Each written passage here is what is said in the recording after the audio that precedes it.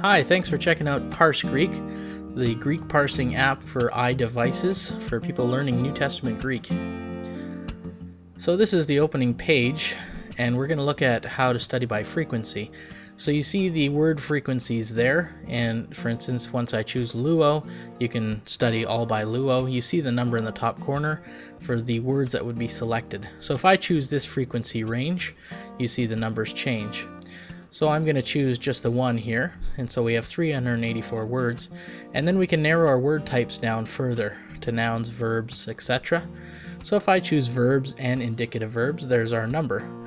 Now in the bottom, this is to further refine our quiz. So do you want to repeat incorrect answers if you get them wrong? Do you want it to mix so that it's not alphabetical, it's random?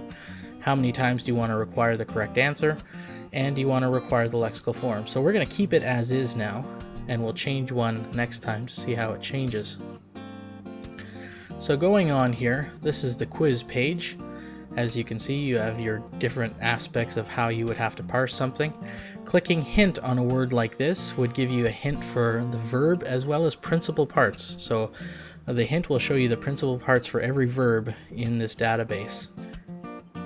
So once I know that, I would choose my correct answers. Now getting down to the dial at the bottom, this is if I have to choose my lexical forms, which I have set up in the previous window. You'll notice that I can't check the answer until I choose the correct lexical form.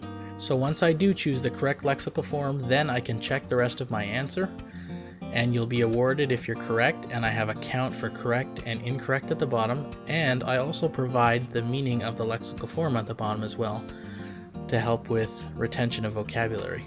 Let's go back to the criteria page for setting up a new test, because I want to show you how I've built in compatibility with introductory grammars. What I've done is I've taken the database and I've made sure that I know what words are introduced in particular chapters of those introductory grammars, as well as the grammar concepts that you learn. So if you learn first declension nouns in one chapter, third declension nouns in another, etc., I've collated that. And so for instance, if we look at mounts and I wanted to say I only want to learn vocabulary, chapter 6 vocabulary and chapter 6 grammar stuff, and quiz me on that. And so we're going to choose that. We're also going to say that I want to require correct answers twice at the bottom, and this time I do not want to require the lexical form, and then I would start the quiz. And so we have 25 words all together, and so this first word is our article. And so choosing that, I can check it, simple enough. For our next noun here, agapein, if I click hint this time, because it's a noun, it's going to give me what declension it is. But if you still need more help, notice the question mark at the top right corner. Clicking that is going to bring up some paradigm tables for you. So you can help yourself out there if you still can't recall what it is. I cover all of the declensions, as well as indicative verb endings, your verb indicative formations, subjunctive and imperative, participles and infinitives, and all that good stuff. So going back to the test here, this time I'm going to answer incorrectly.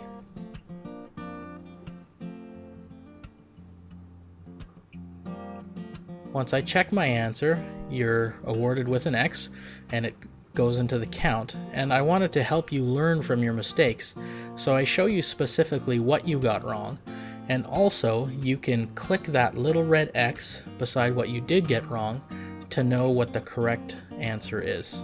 Thanks for checking out ParseGreek. I sincerely hope it helps you in the study of New Testament Greek.